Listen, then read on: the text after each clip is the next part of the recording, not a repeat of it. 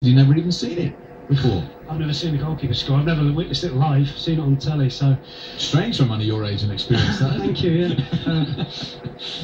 Come on when he's down. Yeah, but like we said, me and Steve said, I think it's a freak, you know, these things happen, and it's how the goalkeeper responds to it, maybe, you know, and we said he looks as though he's a decent keeper, and he's going to have to bounce back from it, but it's a great strike, he's got the wind behind him, it's just, when it bounces there, the goalkeeper's got to start pedaling.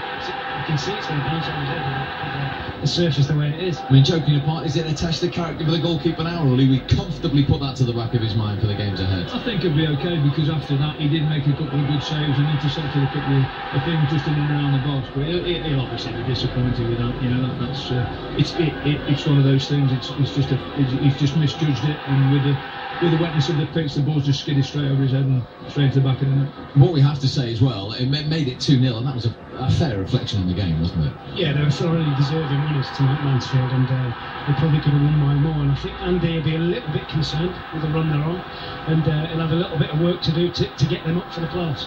Well, Paul Cox said before the game that he wanted to continue with that momentum. He certainly